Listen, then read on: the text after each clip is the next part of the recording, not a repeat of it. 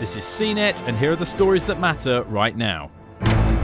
Australian Attorney General George Brandis is to push for weaker encryption of social media platforms at an International Intelligence Alliance summit. In a statement, Brandis said tech companies need to play a bigger role in foiling terrorist communications. Officials from the Five Eyes countries, Canada, the US, the UK, New Zealand and Australia, will meet in Ottawa, Canada this week. British parliamentary email accounts were cyber-attacked this weekend in a hacking assault. Some members of parliament had their remote email access temporarily disabled as a precaution after several unauthorised attempts to access accounts were detected. It's not clear at this point who might be behind the attempt. Elon Musk's SpaceX has pulled off back-to-back Falcon 9 rocket launches and landings, proving its muscle for making spaceflight more common.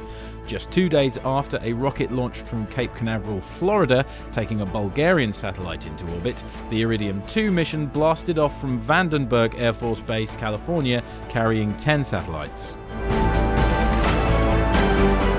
Stay up to date with the latest by downloading the CNET Tech Today app, available for iOS and Android.